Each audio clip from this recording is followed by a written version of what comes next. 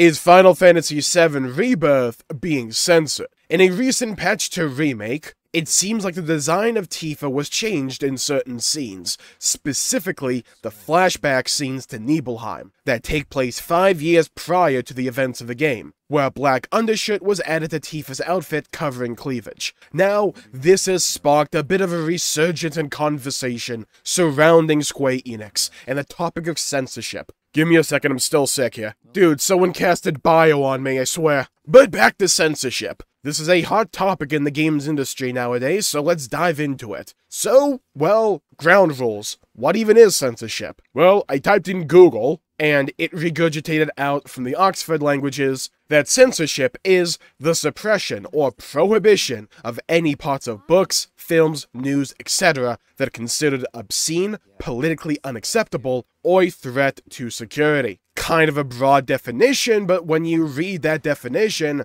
I think it's fair to qualify the change to Tifa as censorship on the grounds of the obscene part. However, I'd argue that in terms of severity and how up in arms people probably should be in regards to this, I don't personally care about it, but what I do care about is the overall topic of censorship. Context is everything in my opinion, and it's quite normal, especially within the confines of internet discussion, to disregard the notion of context and to paint every situation with a broad brush, ignoring any extraneous details. However, with this specific scene of Tifa, she's 15, so yeah, it's kinda weird that this was even the original design to begin with, and I can't say that I'm upset about covering her up a little bit. So let's talk about censorship. And let's talk about Final Fantasy VII Rebirth, because funnily enough, one of the biggest talking points about this game in the last week or so is in regards to Tifa specifically. Specifically, a swimsuit that she wears when you're, I assume, in Costa del Sol, and it's clear and obvious fan service. And I talked about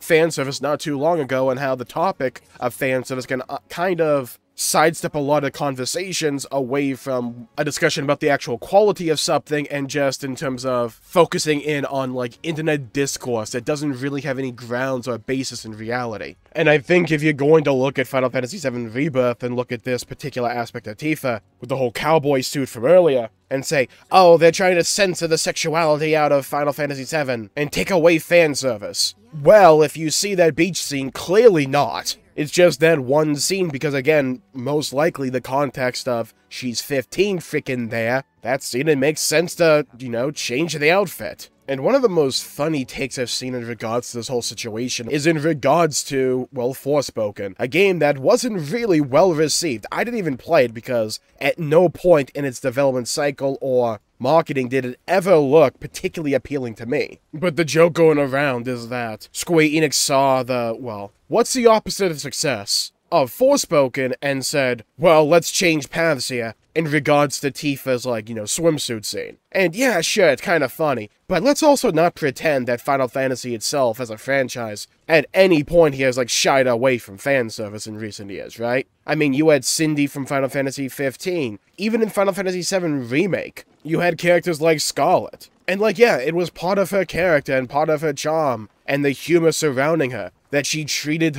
the soldiers surrounding her and her bodyguards as chairs and, like, pets. Had a really low-cut top and all that, and I've said it before, fan service doesn't make a game bad. And I feel a lot of the times in regards to fan service, people act like it's a detraction, as if your game, just by the simple notion of having fan service, lowers the bar or lowers the quality of the overall product, when I just don't think that's the case. I think it's perfectly okay to admit that these games have fan service, and that they're also really good games, and there's nothing wrong with that. It's not like you have to have one and can't have the other, or that fan service is a mark of shame for a game or whatever. But I think this also offers a good segue into an overall conversation about censorship in the video games industry. And a lot of the points I'm going to be talking about can be expanded to like movies and TVs and all that, especially in regards to streaming platform, as I imagine over the course of the next several years, these streaming platforms or, you know, rental services like Game Pass or PS Plus will continue to propagate and expand, that some games are changed post-release or later on for whatever reason, whether it's censoring dialogue or removing a scene or whatever. Heck, even in Final Fantasy VII Remake, apparently in that patch we just talked about, they also changed Aerith's last line of dialogue in the entire game, changing the line from being about, I miss it, the steel sky sky to some version of this sky, I hate it, which, in my opinion, is a really unnecessary change. I don't care if it's more closer to the Japanese translation, because in English, I just think it doesn't hit as hard. I miss it. The steel sky has a sense of poetry to it, making you think back to how it was to be in the slums of Midgar, where the sky you saw was, well, the steel sky above you.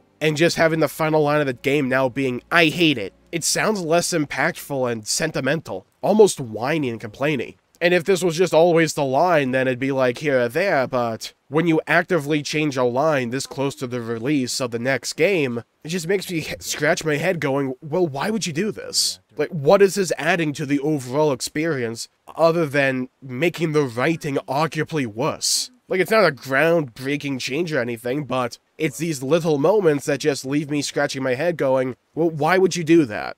And then in regards to censorship on the whole, I feel a lot of conversation in regards to this topic kind of goes in directions that just end up in endless cycles of debate online, when in actuality the way I feel about it is, I'm a grown-ass man, I don't need someone else to tell me what I can and cannot consume, right? And this isn't necessarily in regards to the Tifa scene from earlier. We're gonna, like, expand this to an overall discussion, right? Like, I don't need Western releases or whatever editions or versions of games to come out where they feel the need to censor something or change a particular subject matter or line of dialogue or imagery or cover something up because we can't handle it or that we shouldn't consume it or whatever. Like, if it's about the previous case with Tifa where she's 15 in that scene, yeah, fine, I don't care. But if we're talking about a line of dialogue or a story beat or a particular subject matter, and you want to, like, sanitize that or scrub it out, that feels more like an insult to my intelligence and my individuality more than anything, as if you somehow believe I cannot contextualize a moment in the story for whatever reason. A lot of this, you can actually, like, double back this conversation to, like, Persona as well, with games like Persona 4, where that game particularly, tackles a lot of subject matter that is rather controversial, and it tackles it in controversial ways. But I don't need someone coming in to change that piece of media because they feel that I'm not equipped, whatever, emotionally or intellectually, to handle that piece of media. Like, sure, some humor may not have aged all that well in the modern year, but let's not pretend that it's going to somehow, like, completely change who I am. I've always found conversations in regards to censorship of this nature to be kind of cringe in a lot of ways, and to also rely quite heavily on the idea and the assumption that I just can't think for myself. Sure, there's a lot of idiots out there, let's be fair here. There's a lot of people that will look at a game like Persona 4 and look at the characters of Naruto and, like, Kanji and play through the story and completely miss the point. You can't write to please everyone, and you can't write something to make sense for everyone, because at the end of the day, there's a lot of people out there that just aren't going to get it. And I don't think every piece of media out there needs to, like, bow down and placate to those ideas, to the lowest common denominator here. I'm perfectly capable of contextualizing pieces of media for the time, or being able to understand nuance, or that things and opinions and feelings and types of humor change over time. I don't need someone else to come in and tell me, oh no, you can't handle this anymore, we're gonna change it for you. Like, screw off. Don't tell me what I'm capable or not capable of consuming, or what I can and cannot find funny. It's just weird behavior, and it's like higher and holier-than-thou attitude, as if somehow you're a good arbiter to judge what is consumer-friendly and what isn't. If I play something, if I consume a piece of media, I want to see the original vision, what was intended, flaws and all. And if there's something that can be improved on in the future, sure, we can have that conversation. I think having and adding context is fine if you want, but it's like these streaming services where for, like, episodes of TV shows, they just take an episode off the air or off the streaming platform for whatever reason. It's like, why are you doing this? Because it's controversial? Like, I get the idea, I get the notion, it's just, I don't know, I can't shake the feel that it just feels like an insult to my intelligence. That I'm somehow not emotionally equipped to be able to deal with this topic of conversation or this person or whatever. It feels hand-holding, and it feels as if we're just being treated like children. I find it off-putting more than anything. And if you want to make an argument, what about the children? We have age ratings for games for a reason. Like, this already exists. Like, utilize these things. Let's not pretend that they don't exist. If I'm playing a rated M game, I don't want to see a change made because what about the children? That entire way of thought should have ended when the game was rated M. It's also like when we hear about a lot of these modernizations that are made to remakes or whatever for these older games. Like that one article I saw before in regards to the Witcher 1 remake, and that they're going to remove one aspect of the game, right? Or drastically change one aspect of the game. I forget the exact nomenclature they use, by the way. So don't quote me there. It's the trading cards you get for when you have sex. And for each new woman you have sex with in that game, you get a new trading card. Like, we all know that's almost certainly what they're talking about. And like, yeah, it's a weird thing. But if you're making a game, if you're remaking a game, then remake the game. I'm perfectly capable and, well, sound of mind enough to understand, yeah, if a new game's coming out, maybe we're not gonna have that. But don't come onto the scene and try and act as if you're doing a service to the games industry as a whole or whatever, by claiming you're going to modernize the experience to suit a modern audience. If it's a product of its time, then if you really feel the need to, put a disclaimer at the beginning of the game or whatever. But don't come here as if you're holier than thou, and that you're some moral arbitrator to be able to perfectly judge what is or is not appropriate. It's weird. It's simply weird. And I feel this conversation can get sidetracked in a lot of ways because some of these individual examples, when you look at them as an individual, they may not be that important on the grand scheme of it all, right? Like, I imagine a remake of The Witcher 1 can be perfectly enjoyable from beginning, middle, and end without that trading card system, right? Like, Witcher 1 has a lot of other issues that need to be, like, sorted out and streamlined and smoothed over to make it a more enjoyable game, because the game is simply aged in a lot of ways, like, mechanically speaking. And some people will simply go, well, why are you kicking up a stink over the, like, the one trading card system?